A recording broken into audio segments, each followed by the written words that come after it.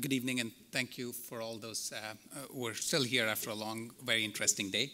So the topic that I'm going to speak about is responses to CAR T-cell therapy in multiple myeloma, and we're going to focus on BCMA-directed CAR T-cells, where there's most of the data in the last 5 or so years. These are my disclosures.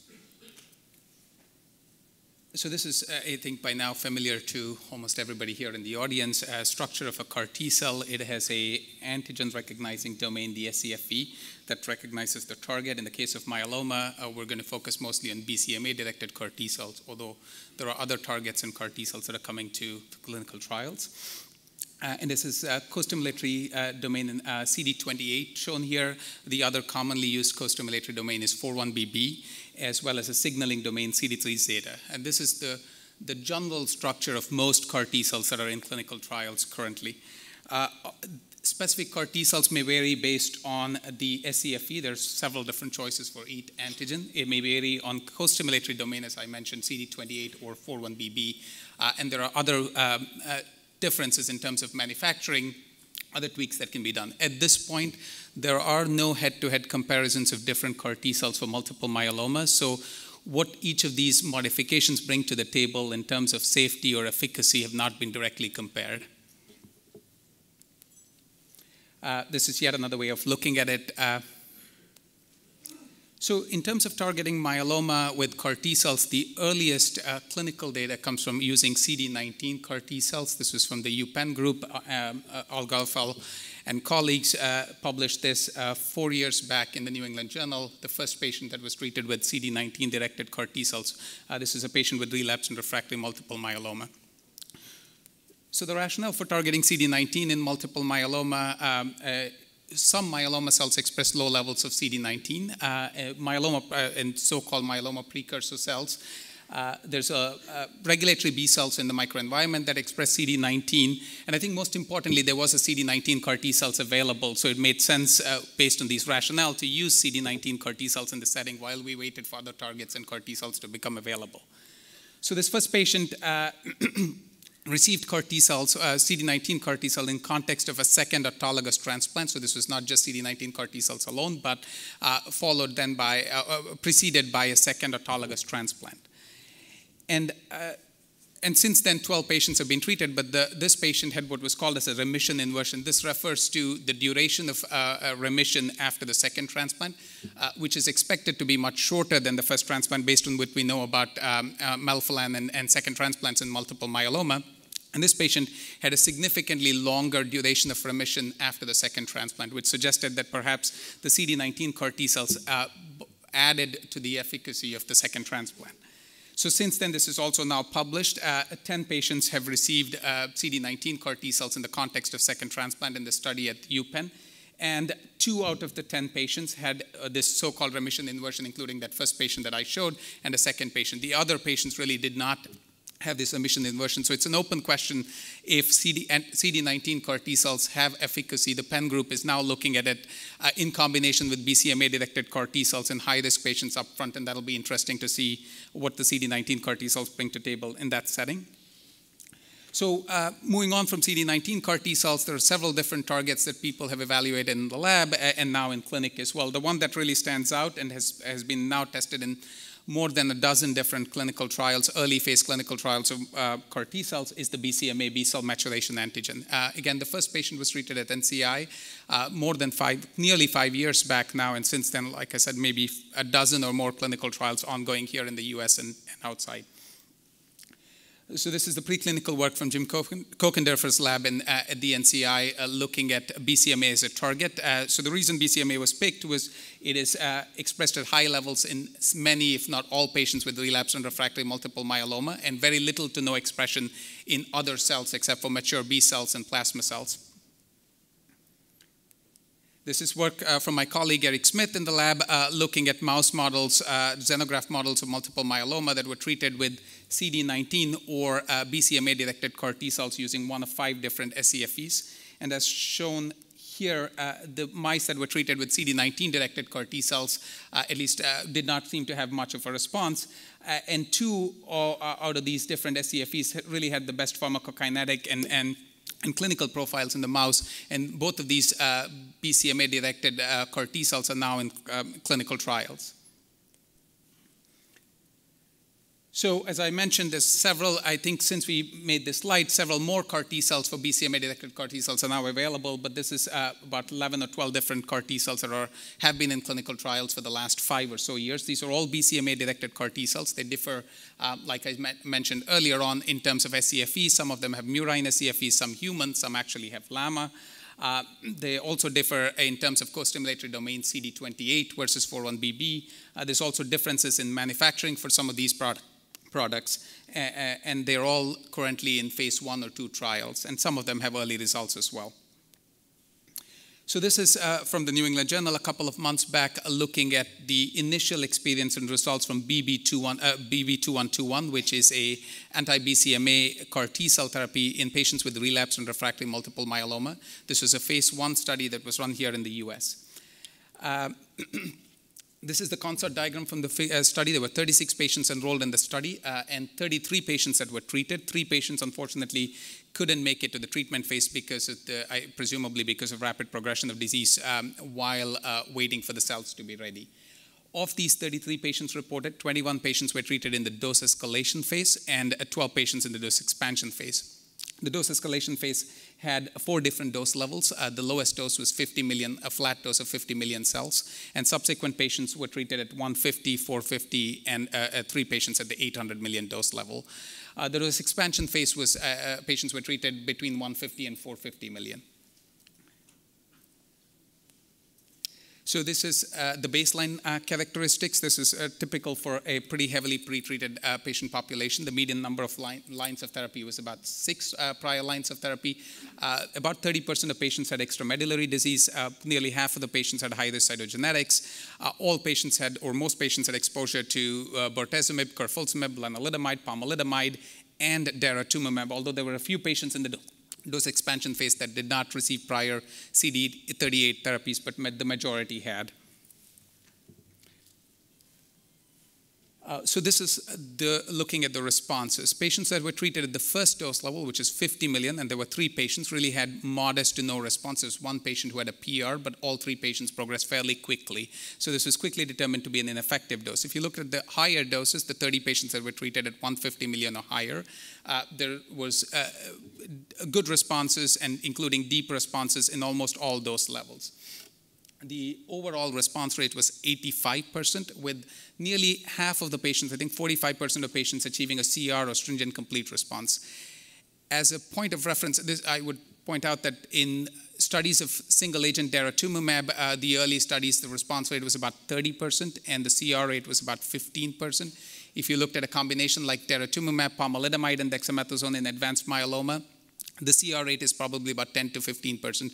So in this setting, seeing a response of about 80 to 85% or higher, including deep responses, CR, stringent CR, MRD negative CR, is certainly quite encouraging. So this is the swimmer's lane plot for this study, and a couple of things to point out. Patients are MRD negative fairly early. The yellow stars here indicate MRD negativity. This is MRD negative by bone marrow only. Many of these patients, some of these patients are in PR or VGPR at the time of MRD assessment. And as you can see, with time, the responses deepen. So for instance, this patient was a PR here all the way up to 6 months, and then subsequently converted to very good partial response with ongoing responses at 18 and 20 months. So there's early response in terms of free light chains, in terms of bone marrow clearance, but the paraprotein, particularly the M spikes, can take quite a while to disappear, and some patients up to 12 to 18 months before they achieve a complete response by IMWG criteria. So this is, I think, the other important slide, which is progression-free survival.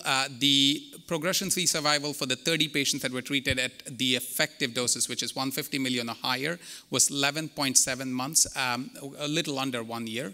It was obviously pretty short for the patients, the 3 patients that received 50 million or lower, the ineffective dose.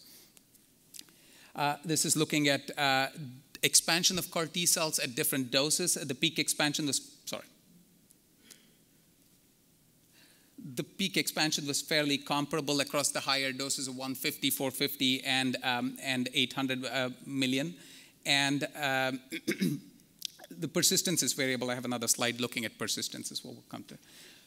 So this is MRD negativity in patients that had MRD assessments done at 1 and 3 months. And there were 16 patients with adequate samples to look for MRD. And all 16 patients were MRD negative using the adaptive next generation sequencing panel at 1 or 3 months. Suggesting deep and early clearance of the bone marrow in these patients. And the PFS for these 16 patients was about 17.5 months, so about 1.5 years of PFS for the 16 patients who achieved MRD negativity after CAR T-cell therapy. This is from a poster from Dr. Munshi a couple of years back, looking at the response at 1 month and the best response for patients who have MRD negativity, the 16 patients who have MRD negativity. As shown here, some of the patients at initial, although they're MRD negative, by serology are still only stable disease, and only 5 patients had a complete response or stringent complete response at the time of MRD negativity. That number eventually gets to 11, so there's, again, similar to the swimmer's lane, there's a deepening of responses with time, and it takes a while before patients are VGPR or CR with BCMA-directed CAR T-cells and in BB2121. So this is the PFS slide for the MRD negative patients, the 16 patients, 17.7 months. Looking at CAR T-cell persistence over time, there were 33 patients included, and most patients had detectable CAR T-cells, obviously, at 1 month. Out at 12 months, there were only 10 patients who were evaluated, and 2 out of the 10 patients had persistent low levels of CAR T-cells on this study. So this is a different study, one that we were associated with. This is the JCAR-H125, which is a Juno cell gene CAR T-cell in a similar patient population with relapsed and refractory multiple myeloma. Again, the overall response rate across dose levels and similar doses of 150, 150, and 450 million. We saw an overall response rate of about 82% with VGPR, 48% of patients achieving a VGPR or better. Notable here is that patients treated at the lowest dose level of 50 million also had responses, including CRs and stringent complete responses, including MRD negativity. And the follow-up at the time of reporting was fairly short. The median follow-up was about 11 weeks. So this is the swimmer's lane plot for the 14 patients treated at the lowest dose level, the first dose level of 50 million, and 6 out of the 9 patients who were evaluable were MRD negative, 10 to the power of -5, using the adaptive next generation sequencing panel. And similar to the experience with BB2121, we do see deepening of responses with time, with initial partial responses and VGPRs that over time convert to CRs in at least some patients. So I'm not summarizing the results from all of the studies, but a few key studies that are currently going on as multi-center phase 1-2 trials here in the US, including BB2121, JCAR-H125, the LCAR B38M, which is the legend study from China that's currently being run here in the US by Janssen, as well as the Poseida study. And as you can see, the doses are variable, but the responses are fairly comparable. The overall response rate is anywhere from 60 to 90% in these patients with relapsed and refractory multiple myeloma. The CR rates are VGPR or better is somewhere between 25 to 75% of patients achieve a very good partial response or better. The PFS has not really been reported in some of the studies. Where there is reports, that is 2 of these studies, BB2121 was 11.8 months. The LCAR legend study was about 15 months. To note, the LCAR study was done in China. Many of these patients had fewer lines of treatment. Only 1 out of all of these patients received daratumumab, slightly different population. So it'd be interesting to see how this product looks in a more contemporary US patient population, and we should hear that hopefully soon. The CR rates and neurotoxicity are seen, mostly manageable in all of these studies. A high proportion of patients have CRs, and again, across these studies, most of these CRS is grade 1 or 2 CRS with a few grade 3 or higher events. And the rates of neurotoxicity, again, is relatively low, and serious neurotoxicity that is grade 3 or higher is uncommon, although we'll hear more about it from Deepu, I think. So I just wanted to, this is one of our patients we treated 4 years back, one of the first patients we treated with CAR T-cells, MCAR-H171, which I didn't talk about here. Very advanced multiple myeloma, refractory to last lines of treatment when we treated her. This was a PET scan at baseline, extensive bone-based and extramedullary disease with rapid progression when she came to to the trial. She barely was eligible to receive the T cells, which she did. And this is her PET scan 2 months later with a complete metabolic response. And she had a VGPR by virtue of having a small M spike that was detectable at the time of this PET scan. She went on to have ongoing response for about 9 months and unfortunately progressed at that point with more disease and had to receive other treatments since. So those responses are obviously very impressive and encouraging, but we come back to this slide, which is the PFS, about 12 months. Although we do see high rates of responses and deep responses, the durability of response is still something that we need to work on. And I just wanted to finish with this one slide looking at what we're doing, what we're excited about at MSKCC, looking for other targets, newer targets, either by themselves or in combination with BCMA-directed CAR T cells. So this is work from Eric Smith in the lab, looking at GPRC5D, which is a target that's present in plasma cells. This is primary patient samples looking at CD138 positive cells that express both BCMA and GPRC5D expression. And this is mouse experiments looking at recapitulating, I guess, in vivo resistance to BCMA-directed T cells. These are mouse models with OPM2 cell lines. 25% of the cells have knockout of BCMA, so 75% of the cells express both BCMA and GPRC5D. 25% of the cells have GPRC5D alone with a knockout of BCMA. So these mice are then treated with CD19 CAR T cells and 2 batches of mice treated with BCMA-directed CAR T cells. And at the time of relapse, these patients are treated again with a second dose of BCMA CAR T cell and a second or a dose of GPRC5D. And as you can imagine, these patients, these mice who relapsed after initial BCMA-directed therapy do not really respond to BCMA-directed CAR T cells because they're mostly GPRC5D expressing myeloma cells, but they do respond to GPRC5D-directed CAR T cells. So this is in advanced stages of coming to clinic, hopefully soon, using GPRC-directed CAR T cells in patients with relapsed and refractory multiple myeloma, and will include patients who have received prior BCMA therapies, including prior BCMA CAR T cells. So I want to thank the Cellular Therapeutics Center and my colleagues at MSKCC in the myeloma service and the BMT service. Thank you very much.